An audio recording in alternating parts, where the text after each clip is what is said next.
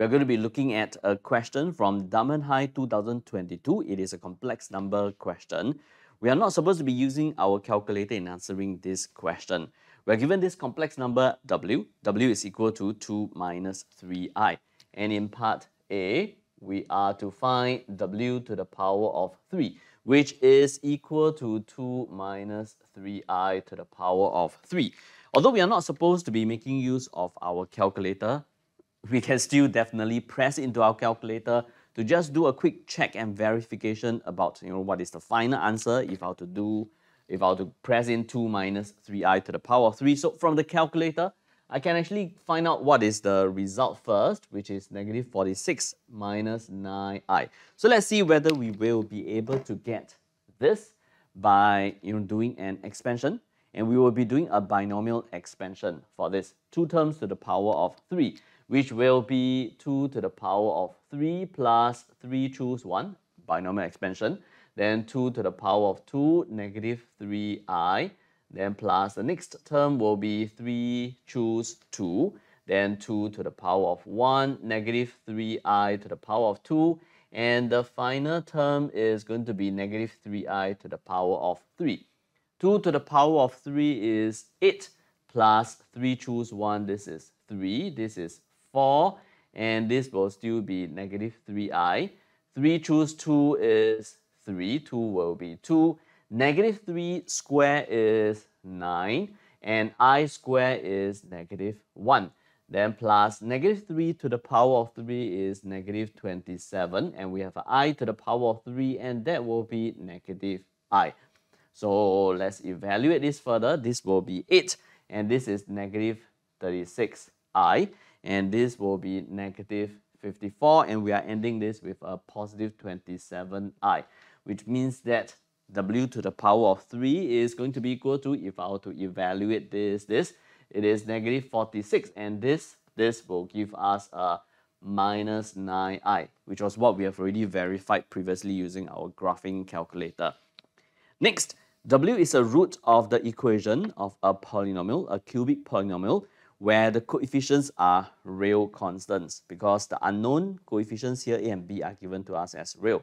So this equation here, this polynomial here, because it has coefficients that are all real, so we will be expecting that if W is a root, then W conjugate will also be a root. And there is going to be a real root that is given to us by the question as alpha. We are supposed to, in B, find the values of A and B, the coefficients. So what I'm going to try to do is to make use of the fact that W is a root to this polynomial, to this equation.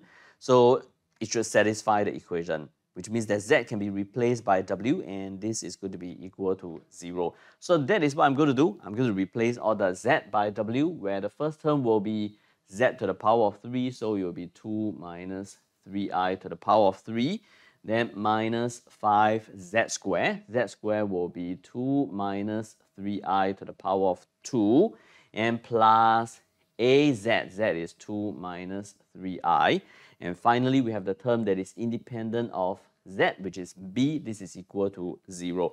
For this, we will definitely make use of the result that we have obtained from part A. So this will be negative 46 minus 9i. Minus 5, okay, too bad. Since we cannot make use of our graphing calculator, I am going to just expand this manually again. That's not too difficult.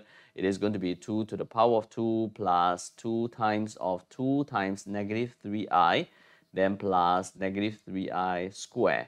Then plus this will be 2a minus 3ai plus b. This is equal to 0.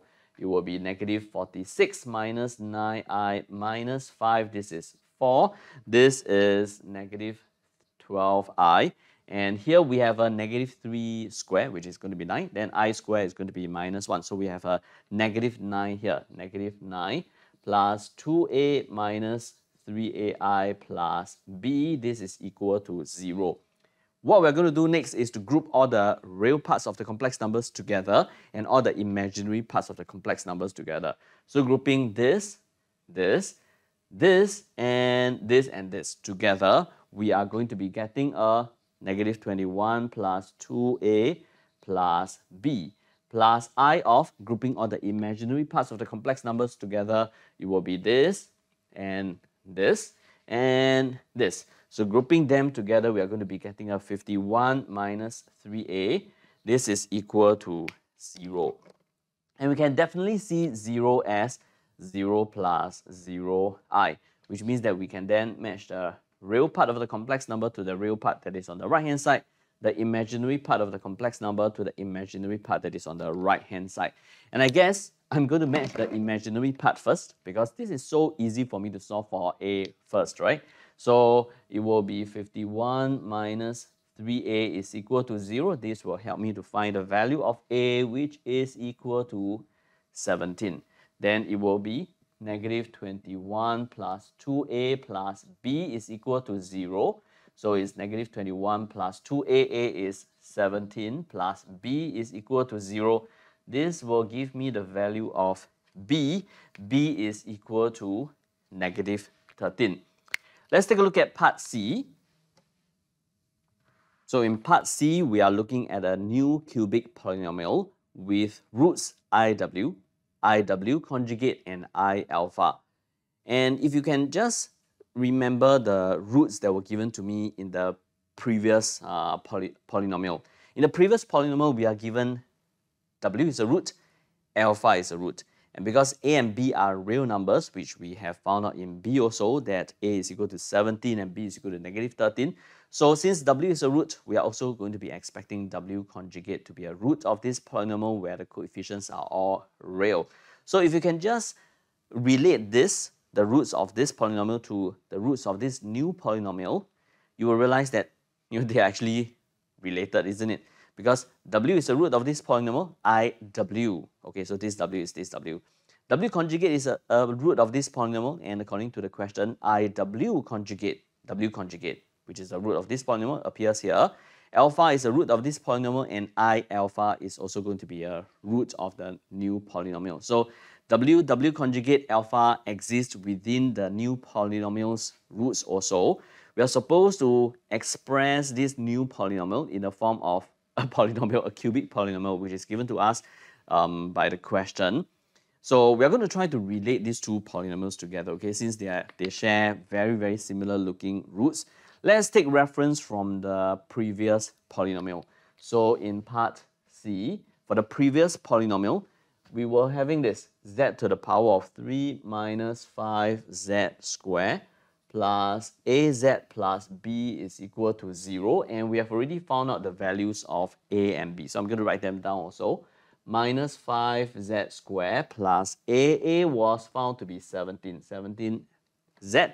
Then b was found to be 13. So we have this. And we also know that w is a root. So by making use of the factor theorem, z minus w is going to be a factor.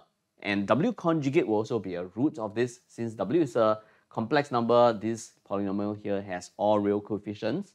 So w conjugate will also be a root, and as per given to us by the question, alpha is also a root. So minus alpha, this is equal to 0. Let's do a quick check.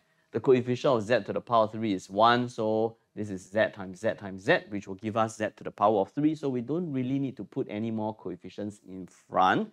So this, if it were to be factorized, it is going to be of this form. Okay, and our motivation of factorizing this is because we want to see from the roots perspective. Okay, because we're going to try to relate the new cubic polynomial to the roots of the previous polynomial. So let me write down the new polynomial.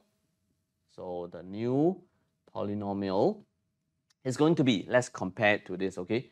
So according to the question, it's going to be having roots that are IW, then IW conjugate, and we have also I alpha.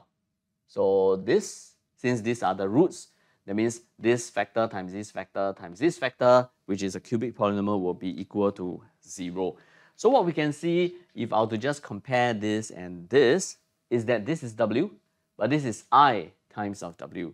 This is w conjugate, this is I times of w conjugate. This is alpha, and this is I times of alpha.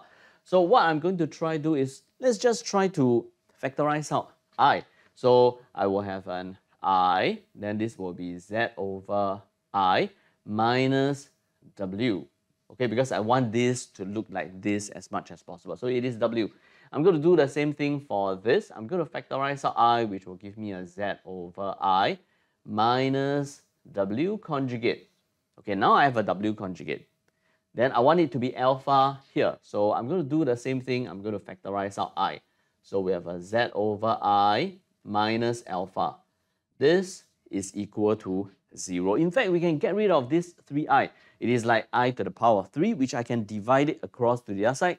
So on the left-hand side, I'm going to be left with just this minus W, Z over I minus W conjugate, and Z over I minus alpha is equal to 0 divided by I to the power of 3, because we divided I to the power of 3 on both left and right-hand side. So what is 0 divided by I to the power of 3? It is still going to be equal to 0. So we have this, and based on this and comparing to what we have previously, which is this, we can see that, hey, actually all the Z here, in order for it to become something that is similar to this, all the Z here will be replaced by this, Zi.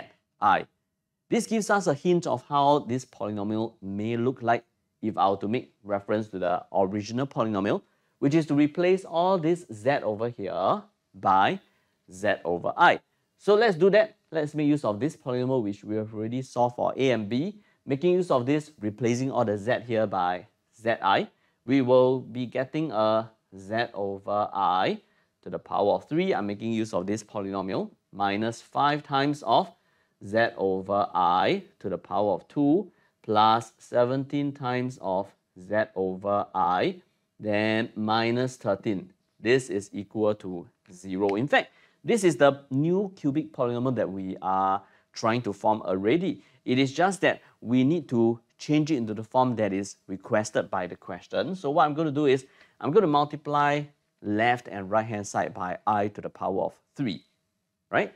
So because this has to become Z to the power of 3. So multiplying by I to the power of 3, this will give me a Z to the power of 3. Then minus 5, multiplying this by I to the power of 3, we will have I squared multiplied by I to the power of 3, it will be I. So 5I Z. Then this multiplying by I to the power of 3, we have a plus 17Z times of I squared minus 13 of I to the power of 3. This is equal to 0. So my final answer will be Z to the power of 3 minus 5I, sorry, this is going to be Z squared. So 5I Z squared. Then this is going to be I squared is negative 1. So there will be negative 17Z. And here I to the power of 3 is negative I times negative 1. It will become positive I. Multiplied by 13, it will be 13I. This is equal to 0.